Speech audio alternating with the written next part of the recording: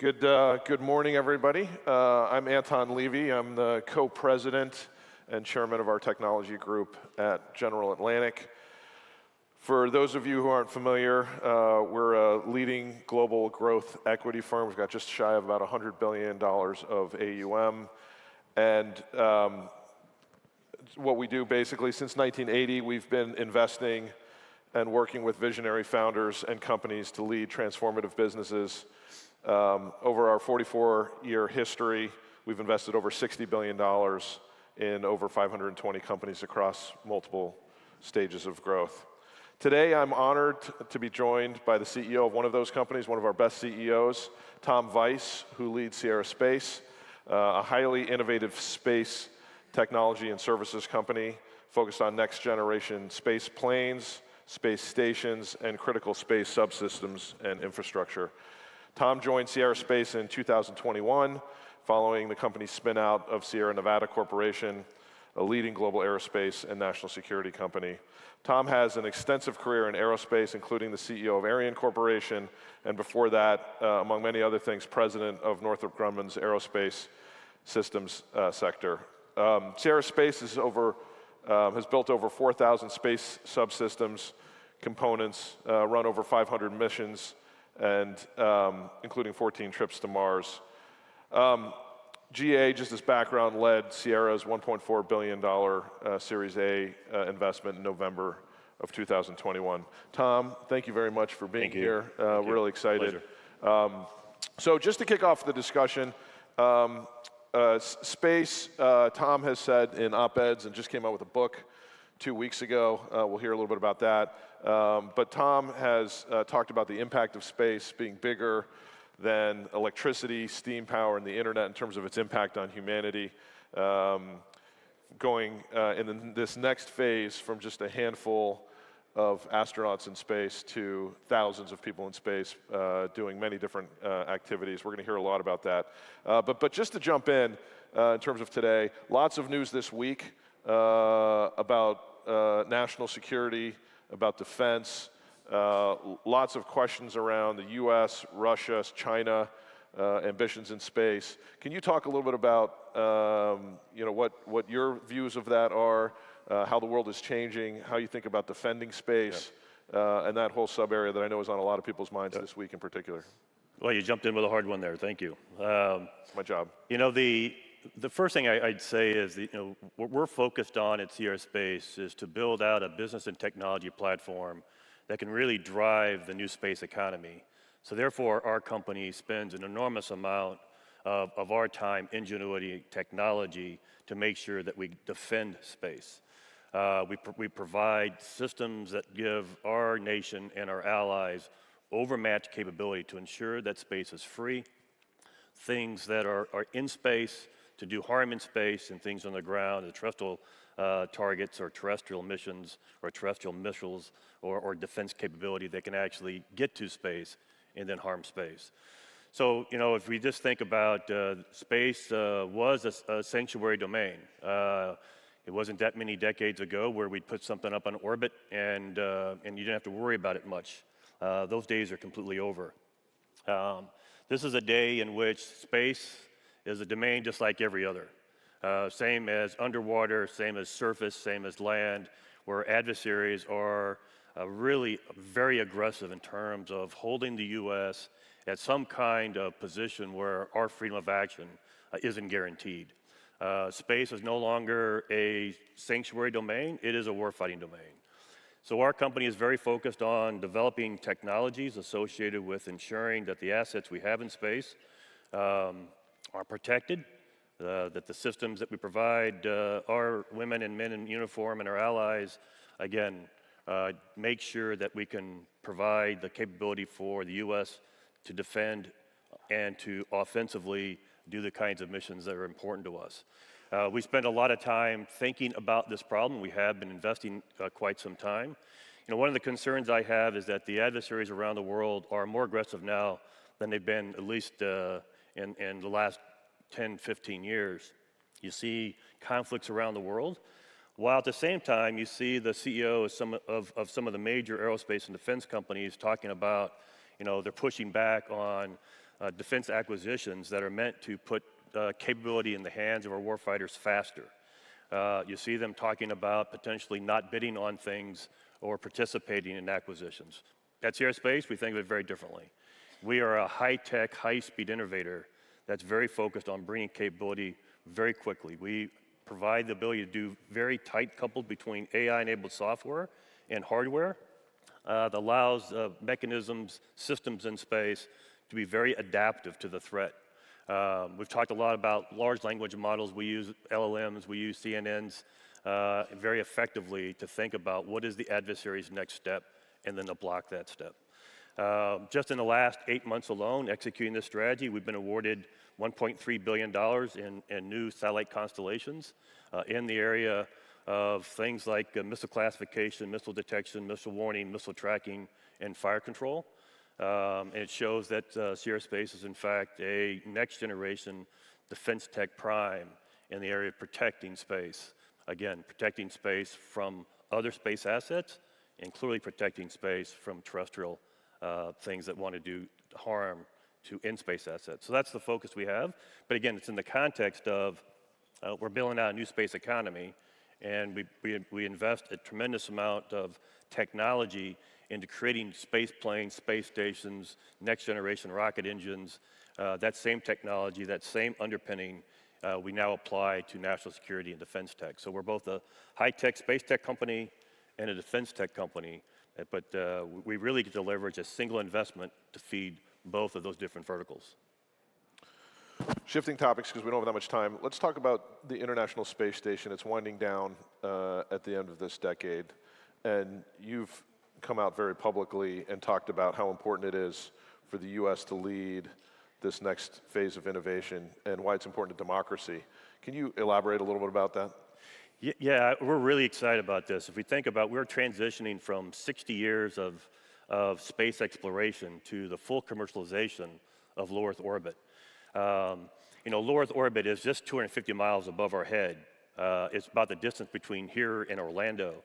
But what you can do in low Earth orbit, taking advantage of foundational tech that underpins microgravity, is that you can actually create an entire new field of products in biotech, industrial tech, and clean energy. The way that we are thinking about the disruption to terrestrial markets from our space stations in low Earth orbit, this market is huge. It will drive GDP. I always think about the next magnificent 10 years from now will be companies with a significant footprint in space. We already know we've run thousands of experiments on the International Space Station. This is not science fiction, it's science fact. We can produce new novel drugs in oncology. We're producing drugs today that have impacts on longevity. We're focused on crystallization of materials that will affect glass, semiconductors, and the focus we have in terms of really getting after clean new sources of energy and battery technology. We can do this in space. It's 250 miles above our head. And the focus we have is actually driving the price down so significantly that the board of directors and the biotech companies, industrial companies will see space now as their next frontier to develop the next big products. Why the U.S. must lead this, and I'll think about it in terms of the way that the U.S. and our allies and our partners around the world think of the economic model that we enjoy versus the economic model that maybe the Chinese enjoy, is that there is a space race going on. It's not only a space race in terms of national security, but one around economic security. These markets are huge. In fact, the 4 markets that we're focused on initially that our space station will service is 3 in biotech and 1 industrial glass. In 2022, the terrestrial markets were $900 billion. They're growing at a little over 8% CAGR to $3.7 trillion by 2038. And we intend to disrupt about 2 or 3% of that terrestrial market just in the first space station. But what we did was invent technology that allows us to put up space stations, reinvent a space station. So we can put up a space station that's 1/3 the size of the entire ISS in now a single launch. It took 40 launches to put up the ISS. We could put up the ISS now in 3. If we think about that same technology in a SpaceX Starship, right, using the same technology we have available today, we could put up a space station 6 times larger than either the Starship itself or the ISS. Again, what we're doing is something similar to what SpaceX did. SpaceX drove the cost per pound to orbit down significantly with things like Falcon 9 and Falcon 9 Heavy. We're doing the same thing by taking the cost per cubic meter down of operating in space and driving that down significantly, again, to allow the next big breakthrough products to happen in space. Super exciting. Going to shift topics again a little bit. Dream Chaser. This is one of the company's key initiatives and products. First of all, for this audience, can you talk about what is Dream Chaser? And then after that, maybe talk about a little bit about what it's going to enable and a little bit of how you're thinking about the time frame. So Dream Chaser is a really innovative, revolutionary commercial space plane that takes advantage of the entire worldwide airline runway infrastructure. We utilize fuels on board that aren't toxic or hazardous, so you can walk up to the vehicle directly after it lands, after it cools down. And so we can take advantage of any runway a 737 MAX can go into or an A321neo can go into. Again, it's revolutionary. So we can bring cargo and people back and land at a runway that, again, we're not just creating the first space plane, we're actually creating the first space line. If you think about it, for 60 years, everything coming back from space today is still plunged into an ocean, just like the Mercury program, the Apollo program. We rethought entirely how to redo this.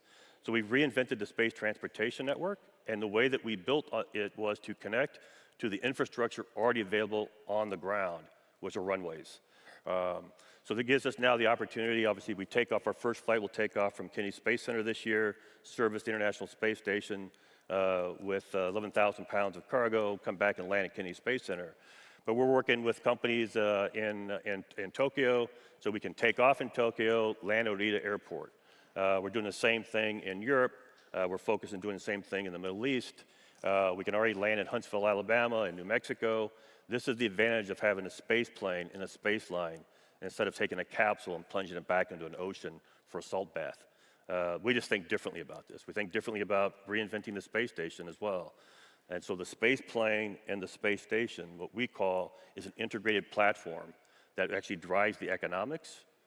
And the reason why we want to drive the economics is we're after terrestrial markets in biotech and industrial tech. That's the whole premise of the company. Super exciting. Again, just in the interest of time, to touch on a number of different important topics.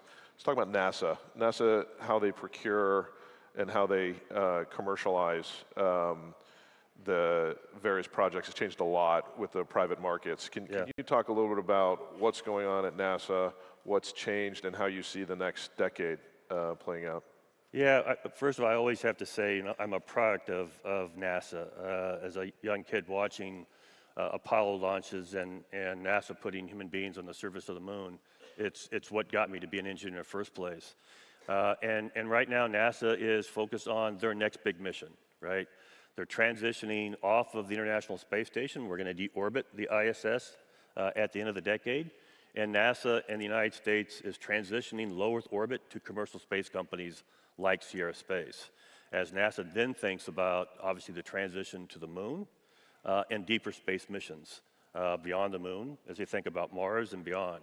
So low Earth orbit is now going to be the venue of commercial space companies. Again, that's what our focus is on, low Earth orbit. But we need to think about, NASA really did an incredible job building international partnerships. 5 space agencies that represent 15 countries are represented in the International Space Station. As we transition from a US and space agency-led coalition on the International Space Station, we've got to think about taking now the responsibility of us in low Earth orbit. So we work a lot with not only international agencies today, space agencies around the world, those that are obviously on the ISS today, but our focus now is growing relationships in the Middle East, growing relationships in India, growing relationships in Africa, growing relationships in Latin America. And again, beyond international space agencies and beyond countries, we're very focused on growing deep relationships with global biotech companies, global industrial tech companies. We now have 50 different MOUs in those 2 areas alone. And we think this is going to create, again, the next generation of international partnerships in low Earth orbit, but they're going to be on commercial space stations, but it's equally as important that international partnership remains. I do believe strongly that space is an element of diplomacy.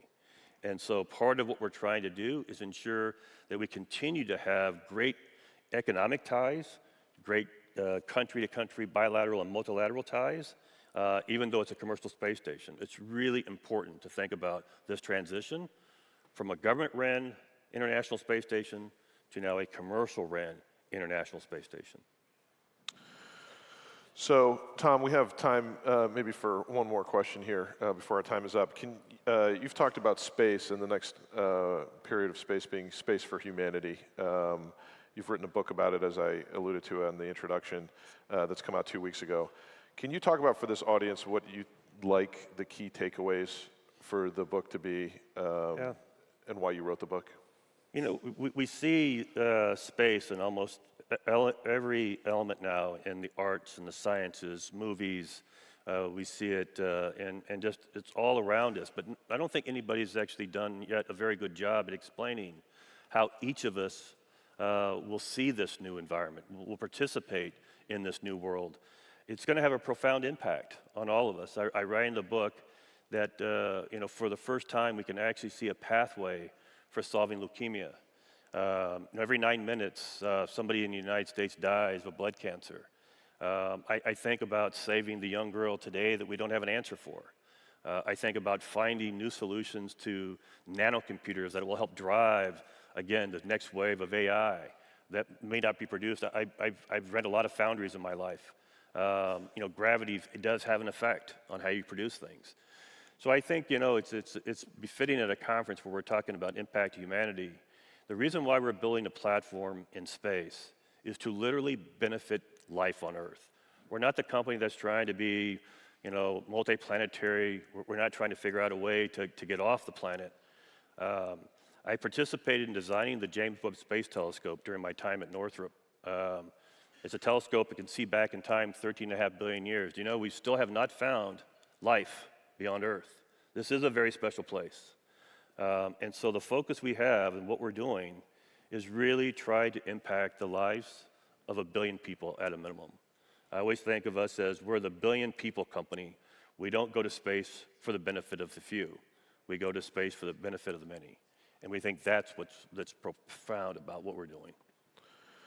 Thank you, Tom. Thank you. This was a great session, and you can see the incredible work that that Tom and Sierra Space is doing for the planet. So thank you very much. Hey, thank you. Appreciate it. Thank you. Thanks.